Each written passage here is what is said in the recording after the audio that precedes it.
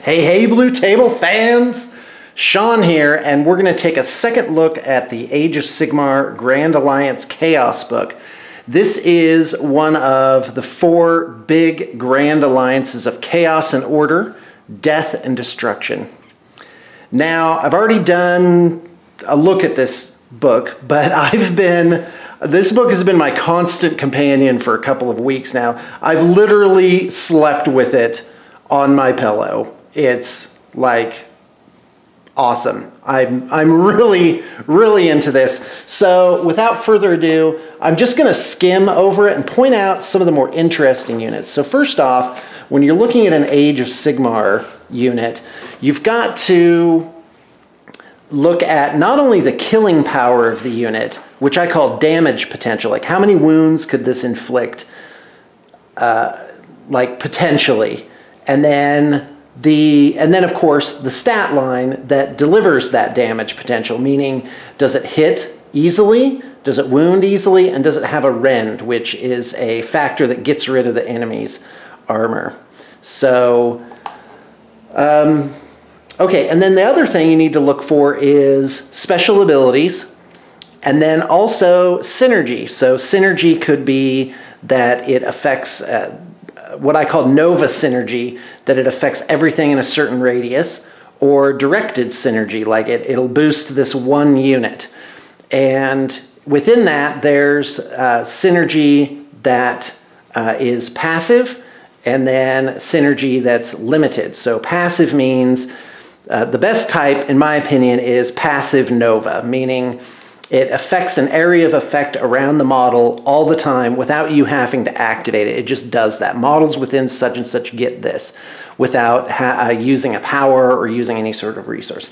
So anyway, you got Archaon. He's like a giant beat stick with a huge amount of like boosting potential, because he allows the other general type models to use their command abilities, which is absolutely enormous. But he does clock in at 700 points. By the way, I'm going to talk about points even though I don't like points, because as I've been looking at this game, I've realized that, boy, because a lot of groups, immediately they just picked wounds as kind of a de facto point system. And I got to tell you, that is like totally unbalanced. I mean, that works worse than the points. So the points are very simplified in this, and I actually think they're a good way to thumbnail a combat, and then you can just go have fun. So Varangard, those guys are beat sticks. Gaunt Summoner. Now we're into Slaves of Darkness. That's the old Chaos Immortals, and they give a battalion here. And by the way, in Age of Sigmar, you purchase your battalions, so it's interesting. It's not just something you throw in like. It's like, you know, if you don't use them, you're going to be weaker, because they actually do cost points. And they give 3 for Slaves to Darkness, which is a lot. Okay, first off, the Demon Prince is a remarkable value. And a good old Demon Prince has always been a pretty awesome thing to use. And there's tons of alternate models for a Demon Prince, tons of conversion ability. That's why the Demon Prince, I think, is one of the great winners of this book. So you can give him a mark, and I'm doing Nurgle, of course, which gives him a save of 3-up. A 3-up save is pretty rare in this game. 4-up is considered heavy armor. 5-up is kind of average, in my opinion. And then, of course, you have 6-up and nothing. And, of course, he flies, and you know, sometimes the points kind of fall down. Like you can have a Demon Prince that walks or a Demon Prince that flies, but they cost exactly the same. So same thing with mounted heroes. So you're going to see a lot of mounted heroes when people start feeling that competitive edge coming in. And so he does heal. If he kills things, he heals. So that's really a nice feature. And before I go any further, I need to mention something that I meant to at the beginning, which is you also have to look at the list in terms of how fun it is to play. Hold on, someone's at the door.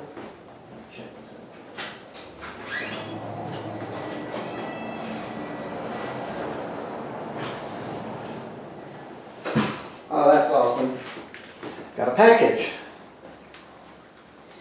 Yep. My son dropped his cell phone in the toilet, And this is the replacement. Isn't that nice? All right, let's keep going. So the Demon Prince is for, so typically for points, a hero is going to cost you 100 to 120 points. And those are the price points, by the way. It goes 80, 100, 120, 140, 160 sometimes. But 100 or 120 is typically where your heroes are. And that's about the cost of a basic unit of 10 regular guys. And so you've got, so the lower level heroes are 100 points. Excuse me, are 80 points. Rarely do you see them for 60. So anyway, you can pick a thing, one of the marks there. So Tzeentch gets to be a wizard. Slaanesh can pile in it gets like basically a first strike type of thing. Okay, let's keep going. So Chaos Lord on Manticore, he's a giant beat stick. Same with Sorcerer. Sorcerer Lord can cast only one spell, oddly, but he is a booster. I'm going to skip through a lot of these. So Chaos Warriors still really solid with 2 wounds. They are 180 points for 10. And by the way, you have to buy them in groups of 10, so it's really hard to get your army to land exactly on like 2,000 points. So anyway, 180 for 10. And basically, they've got an invuln versus mortal wounds, which is nice because you do take quite a bit of, a lot of things inflict mortal wounds. That's basically an unsavable wound. And let's see. Yeah, that's about it. They got a good attack line, and they have 2 wounds. That's the big thing. That's the big news about Chaos Warriors. 2 wounds. Chosen are pretty awesome. They actually boost the guys around them, so they can. Let's see. If they slay an enemy model, you can reroll failed wound rolls for other Slaves of Darkness units from the army within 8 inches till the end of that phase. So Chaos Chosen are pretty good to sprinkle them in, and the models are really cool. Plus, you can do lots of great conversions. All right, let's keep going. I don't have time to comment on every single thing. Personally, I think chariots are a really good value overall as I was looking at the stat line, because the chariots typically cost 60 or 80 points, and they have the hitting power, they have the killing power, typically of a good hero at about 20 points less. Plus, they have good movement, and they got rid of all the stupid disadvantages of chariots, like running through cover and all of those things. But they certainly don't have, like an old Warhammer Fantasy, like with the impact hits, a chariot could really break into a combat, and they certainly don't fulfill that role anymore. In fact, I don't know what exactly the role of chariots is. They're like mini beat sticks that move around pretty quick. So I'd call them troublemakers. All right, Chaos War Shrine. Can't go through the Chaos War Shrine without saying something about it. So first off, a lot of the models have asterisks on them, and that means, look at this little chart, and for big guys, it gets weaker as their wounds as they suffer wounds. So even though their stats are really good, they get weaker as the game goes on. That's one way of looking at it. Personally, I think the asterisks are kind of like disadvantages, because if you look at the lower end of the table, they certainly are suffering near the end. But I think it's very much a needed game balance mechanic, because these guys, the hitting power of like monsters and stuff, point for point, goes along with the wounds that they have. Meaning, so this guy has 12 wounds. Well, how does he stack up against a unit of regular guys that has 1 wound each, and there's 12 of them? And the thing is, that unit, as the guys die off, their hitting power is going to get less and less. So what they did is they pegged the big guys to the same sort of mechanic as a unit of troops, in that they get weaker in certain aspects as you go along. And in this case, it's the attacks of the guys that are carrying the War Shrine. But if you look at them, at full strength, it's 6 attacks with 2 wounds each. That puts the War Shrine at a damage potential of 12, plus 4 for the Rider is 16. So that ain't not bad. That is actually a little beat sticky but it is 200 points, but that's not why you get the Chaos War Shrine. Chaos War Shrine has Protection of the Dark Gods, which means in a certain radius that goes down as the game progresses, you basically get a 6-up invuln save to all the units within a range. So let's see. Roll a dice each time a mortal model from your army suffers a wound. So model versus unit is a big deal. Model is actually weaker because it means the model, you can't just have one model in range and the whole unit's getting the benefit. So the bubble is pretty tight, but it does go out 9 inches, which is really good. And quite frankly, if you're playing an army with a lot of big guys, not like swarms of like little things, which is typical for Chaos, this power is actually really, really good. And I think the War Shrine is a really good force multiplier. Plus, it also can beat things down. Also note that single models don't take battle shock tests. They're not going to lose wounds or run away.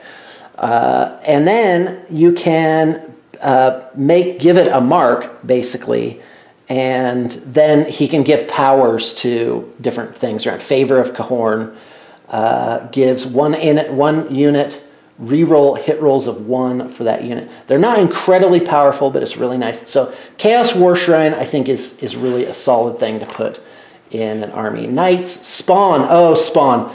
Why won't they get the Spawn right? These guys are still not that great, in my opinion.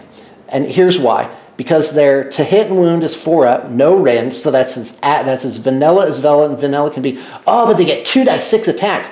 Yeah, but it's only 7 attacks with 1 damage each on average, and that's just not really looking very good compared to just buying regular guys. You can give them a mark, but it doesn't give them any abilities. And if you roll a double when determining the number of attacks, they get 3-up, a wound characteristic of 3-up instead of 4-up. That's pretty weak. There's only a 1 in 6 chance of it happening. There's no flexibility. I really don't like Chaos Spawn, especially when you compare them to the good old Beast of Nurgle, which costs exactly the same. The Beast of Nurgle has less attacks, not by much, but a better stat line for those attacks. And they get really cool tactical abilities. In fact, let's look at Beasts of Nurgle right now. This is, to my mind, when you look at it in terms of it, is it fun to play? Does it augment your force? Because you can make a force and like pick the most damage potential guys per point, you know, but it wouldn't necessarily be fun to play. It would be like, okay, I'm killing things. But a tactical army that has different abilities, that has great synergy, that grows in power as you position your guys right, that's going to be fun to play, and it's going to be fun to play against because it's going to challenge your opponent to think about your army next time. He's going to go home and think about how to defeat you for the next time. And to me, that's a symbol of a good game right there. So these guys have the ability, they're 60 points, so pretty cheap. You get 6 wounds. By the way, instead of a spawn, instead of 5 wounds. 5-inch move, a little less than the 7-inch move of the spawn. Let's see here. 5-up save, exactly the same. And, okay, but they have the ability Attention Seekers, which is they can charge in the same turn that they ran or retreated. So these guys actually are faster. And they have Slime Trail, which means if models charge them and they end up within 1 inch of them, they suffer a mortal wound on a 6. That's awesome. That is going to kill guys. These guys are just going to pick away at the enemy force throughout the battle. I'm using them as troublemakers to go out and just handle different threats. So big thumbs up on Beasts of Nurgle. So Chaos Spawn, sorry, they're not even fun. They're so, why won't they do it? Okay, I'm going to do a separate review on the Cahorn Bloodbound. By the way, that's the way I say it for those of you who are new to the channel. But the models are absolutely amazing. There is, I think there's one guy in here. No, I think it was Tzeentch. Yeah, it's Tzeentch Demons. So these guys are actually pretty scary. They are very killy. Skull Reapers. Awesome. I believe that was their second choice of name for that unit. Okay, so now we get to Demons of Khorne. And these guys, as you imagine, they run across the battlefield and just whoop things. Okay, so first off, Skarbrand. In my opinion, in a Demons of Khorne army, this guy is an auto-include. He's awesome, great name, great model. Oh, just an exquisite figurine for this force. So this guy captures, in my opinion, the essence of what a Khorne army should be. He has a fury level. So if he's non-combat, he's at maximum fury level. Here, oh, excuse me, rage level. It goes angry, furious, seething, enraged, and incandescent. Come on, that's awesome. Incandescent level. So this guy, oh, and the model, he's just all beat up. His wings have been tattered. Apparently he was like thrown to earth by Khorne. So this guy is great. He doesn't fly, by the way. He's 400 points. Booyah. So if he's not in combat, the combat phase before, he's now incandescent. And then as he suffers wounds, he gets more angry. So Total Carnage is one of his abilities. Let's see. So roll a dice each time Skarbrand hits a target with the Axe of Carnage. Okay, this is great.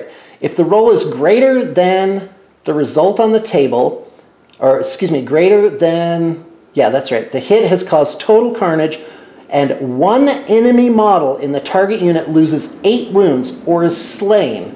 No saves can be taken against total carnage.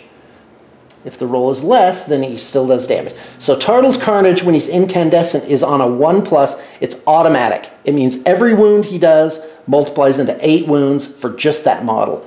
This guy is a stone cold killer. He deserves to lead your Demons of Khorne army. Awesome. Then, of course, you have the 3 different types of Bloodthirsters. No comments about those. I'm going to be doing videos on, like, the different things. Okay, Skull Taker, and by the way, when you do Grand Alliance Chaos, this is your book. You can take anything from this book. Skaven, Minotaurs, all this stuff just bands together to form one giant army that you can take. And it has the full allegiance abilities and everything of a specialized army. It's good stuff, guys. So Skull Taker, his damage potential is 9, which is great for a hero. He costs 100 points. He's very moderately priced. And the thing I love about Age of Sigmar is your heroes aren't killing your points total. It doesn't cost like a huge amount of money to get the heroes in your army. And they're pretty cool. And they work really, I believe the monsters, the heroes, and the individual units are very balanced against each other. You won't have like, you know, Hero Hammer. I don't believe you will, at least. Because the units of guys can stand up against the hero types. So here it is. He has 3 attacks, great stat line, 3/3 -1 rend. Decapitating Strike. If the hit roll for Slayer Sword is 6 or more, the blow inflicts 3 mortal wounds instead of its normal damage. That's awesome. You can reroll failed save rolls for Skull Taker. That gives him one of the best saves in the game, which is a 4-up rerollable. Awesome. Skulls of Khorne, you can reroll all failed hit and wound rolls when Skull Taker targets a hero. Perfect. This is a perfect model. Definitely take this guy. There's a great Forge World model that could stand in really well for him instead of this kind of corny, you know, over-the-top Liberace looking guy. So Bloodmaster, let's see, Blood Throne, where are we? Bloodletters are pretty cool. They're just good basic infantry. 100 points for 10 of them, and they're pretty good. I'm going to be talking about summoning, by the way, because I have an opinion about that. Awesome. Skull Cannons, one of the few ranged things in this book. It only has 1 attack at 30-inch range, D6 damage, but remember, you can shoot in close combat. That is a huge deal when you're analyzing these models. So basically, let's see here. If the Skull Cannon's Gnashing Maw causes any wounds in the combat phase, at the end of that phase you can make a Burning Skull attack as if it were your shooting phase. That's where this guy is really strong, is that if it kills something in close combat, it gets to shoot that cannon an extra time. And I think that's it. Pretty decent stat line. And again, not hugely, oh, I don't have a cost for that there. Never mind, I think it's 120 points.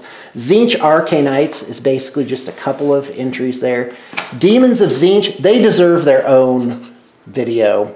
I mean, there's so much to these guys. I think I actually already did a vid on these. But one thing I did notice is that the Exalted Flamer, point for point, is the same as getting Flamers of Tzeentch, except Flamers of Tzeentch, as you kill them off, the power level goes down. So this guy has the killiness, wounds, everything as 2 of these guys.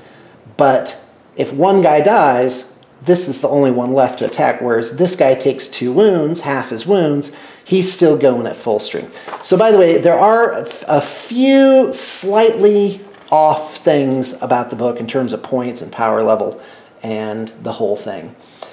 Screamers are pretty cool. They're very fast at 16 inches. They definitely play a battlefield role. Don't leave home without them.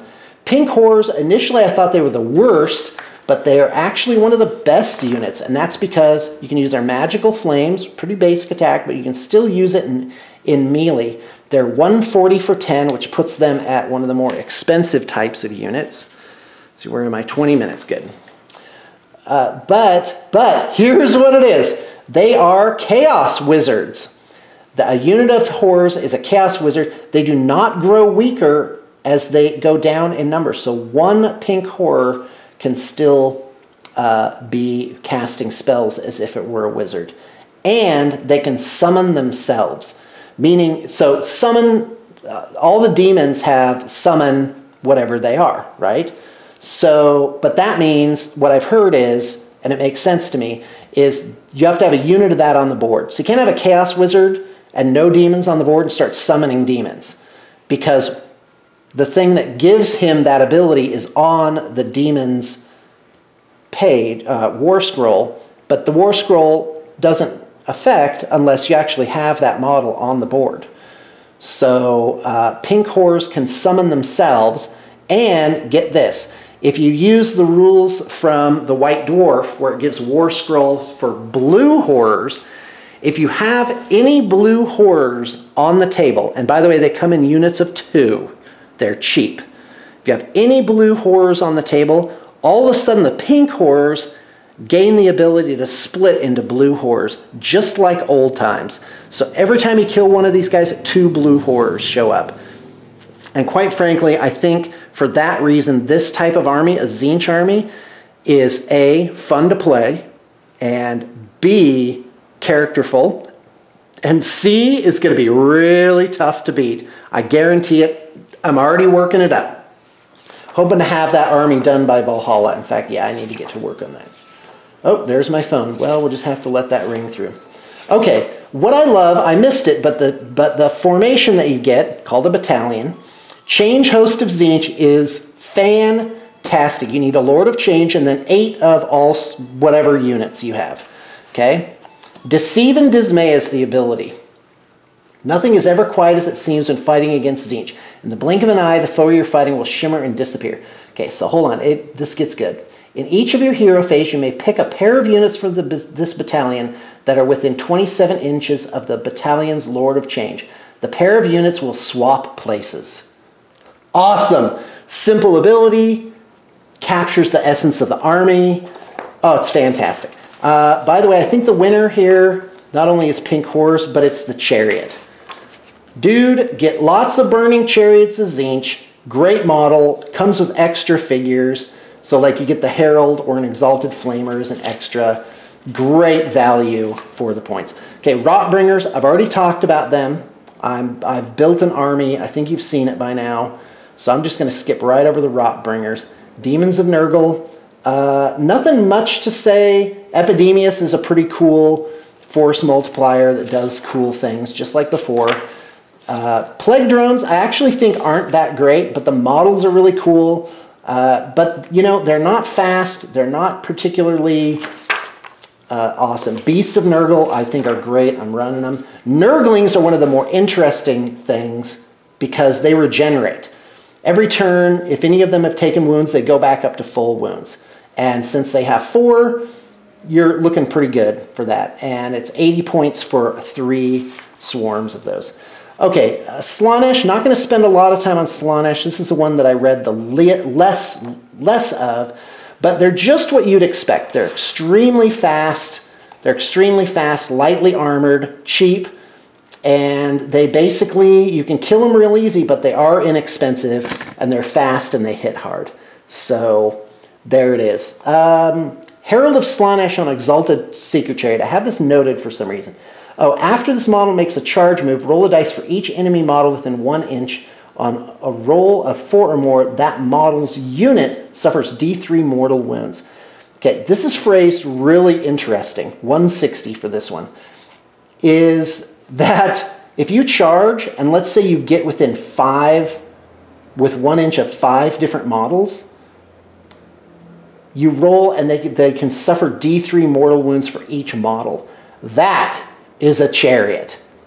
Hits hard and does a lot of damage. Well, I mean, look at the wheels on that. Okay, the interesting model that you might throw into any army is the Mask of Slaanesh. And here's why. Let's see. Unnatural reflexes. Where is it? Infernal choreography. It is impossible to stand still while in the presence of the mask, etc., etc. Enemy units that start their movement phase within 12 inches of the Mask of Slaanesh have their move for that turn. So this is board control right here. Herald of Slaanesh has something interesting. What was it? Reroll failed save rolls, Chaos Wizards. Nope. I don't know why I marked that for being interesting. Okay, let's move on. Oh, yeah, one of the great winners of the book, I think, I'm doing that old thing where we're analyzing it according to the points, not according to what's fun.